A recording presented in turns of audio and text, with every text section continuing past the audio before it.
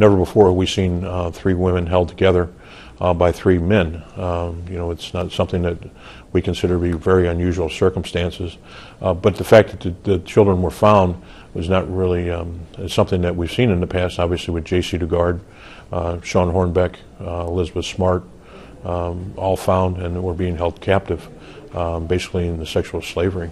So, but again, the circumstances of three men holding them was unusual. The cases we've seen in the past more often involved a husband and wife, in the case of J.C. DeGard and Elizabeth Smart. The fact that Amanda bravely called for help last night is just amazing. The fact that Mr. Ramsey answered her call for help and rescued her is truly something that we don't see all the time. But I will say one thing that we believe in our hearts and what we've learned from these children is we believe there are others in this peril.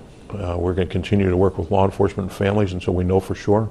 We don't want to give families false hope, but as we tell them, we're not going to give up hope until we know the answers. One thing here at the National Center is that we've learned is that we never close a case here at the National Center until that child has been physically found, regardless of the circumstances, whether it's tragic or it's good news like we had last night. Those families want answers, and we're working night and day to try to get them those answers.